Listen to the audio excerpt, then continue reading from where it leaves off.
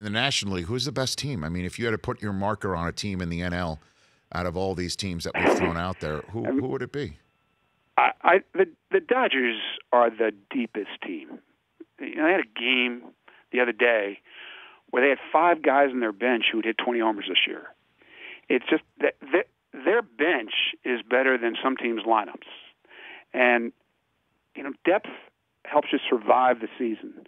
Whether depth helps you win the World Series is a whole other story. But I think if you look at the entire National League field, there's so many flaws in every team. The Dodgers have the fewest flaws. So I would pick them.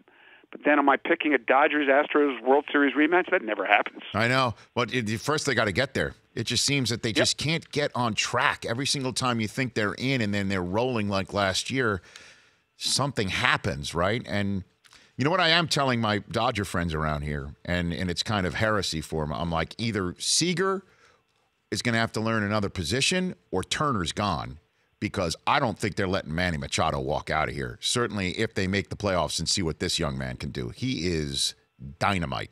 What do you think? I actually don't think that Manny winds up back in L.A. Really? Anything's possible.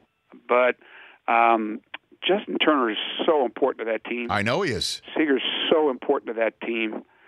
The left side of their infield is probably the most settled part of their team, unless Corey Seager's got long-term issues and he's not going to be able to throw the ball across the diamond. That would change everything. You know, one of the Dodgers people said to me after they made that trade, when I asked about this very thing, we don't do this. You know, we don't do the 8-year, 10-year contract at $200, $300, $400 million. And I really think that Manny Machado is going to wind up with the team that puts the biggest pile of money in front of him. I just don't think that's going to be the Dodgers. No. Look, he's so good, man. I mean, like, I don't know how you let somebody that good walk. Certainly, if they make the playoffs, I think he's going to have an incredible October. And if he's a difference maker for them, when it all on the line, you've seen what the Dodgers the last few years, even last year in the playoffs, getting to Game 7, just scratching out runs sometimes for them was so difficult. I don't know. Again, you're the insider, obviously, with the Athletic and MLB Network. It just strikes me that would be tough to let him walk if he has an incredible October. Right. I just think it's a different climate. It's a different front office than back in the days of the last Manny.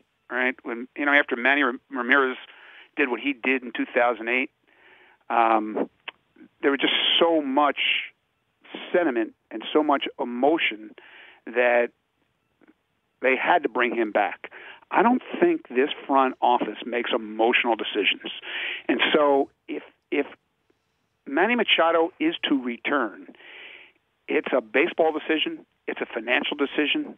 It would be really contingent on how many years and dollars the investment would have to be. I don't want to say they're cold-blooded, but they're not going to get caught up in the sentiment, even if the sentiment follows them winning the World Series. The Rich Eisen Show, weekdays at noon Eastern on Audience.